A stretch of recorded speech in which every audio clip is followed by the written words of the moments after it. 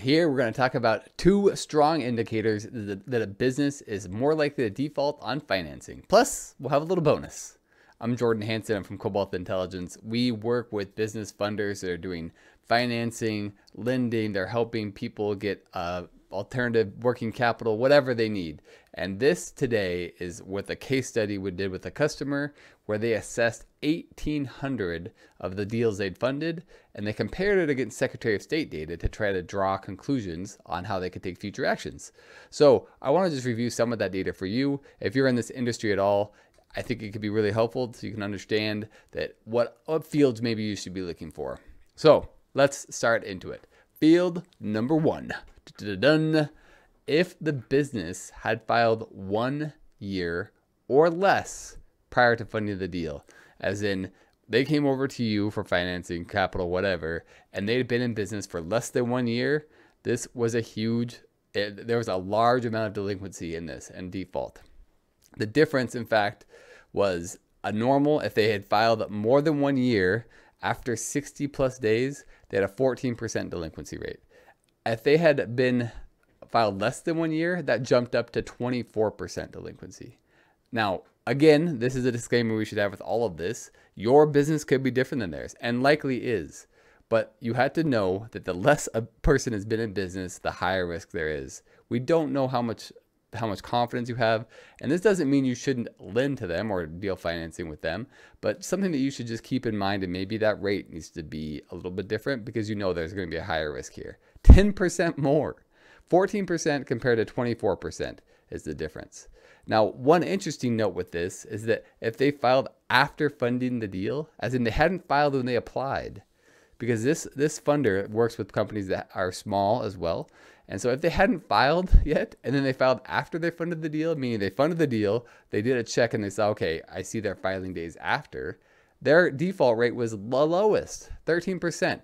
Again, this is only 1,800. So the sample size isn't enormous, but I think it was interesting. I talked back and forth with this customer, and they said they thought maybe it could have been because before they file, they're going in there often as themselves. So when you file as a business, you see it as a separate entity, and it is more disposable. As in, if they don't file, that's, the business will just go bankrupt. There's a corporate veil that will protect me. If they haven't filed yet, then they can go in there and say, oh, this is me. This is my personal guarantee. And not only are they personally more at risk, even if they're signing on as like a guarantor, which most of the time they are with these loans, it still doesn't have the same feel. Maybe it's honor, maybe it's integrity of that person feeling like, oh, I personally did this versus my business did this. So that's item number one. If they had filed for 1 year or less, then you really should think twice about how you're addressing this customer. Second one is their status. Now we're going to talk about this in in multiple ways. Their status with the Secretary of State is something. So when they file with the Secretary of State, they get a standing that says, hey, they're active. And they have to renew that every year, pretty much. I think most states, some had every 2 years. Most states you have to do a filing fee. And some states as well, if you don't file your taxes or franchise tax, then you go into not good standing. Now, if you had a negative status in here, I'm going to go get my exact numbers. If you had a negative status, meaning you were something like forfeited, delinquent, suspended, non-compliant, involuntarily terminated, these are counted as negative statuses, and versus something that's a positive status is compliant, good standing, active.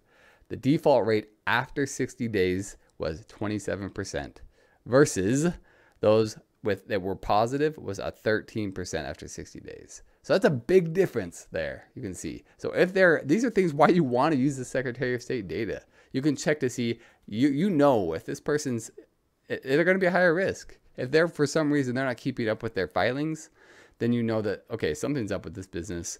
I'm not sure why they're not taking care of this. But this sample size, again, this is not perfect. This is just one data point here out of an 1,800 sample.